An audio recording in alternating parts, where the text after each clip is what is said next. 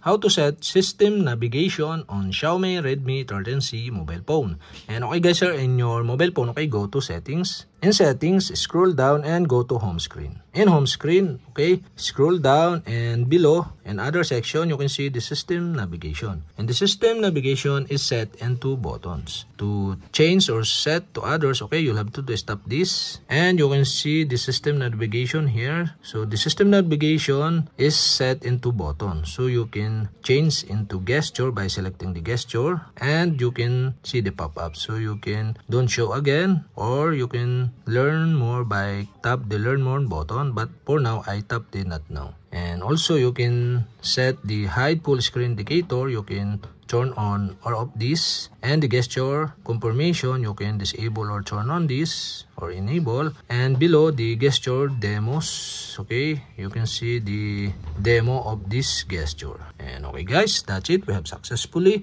set the system navigation on Xiaomi Redmi 13C mobile phone.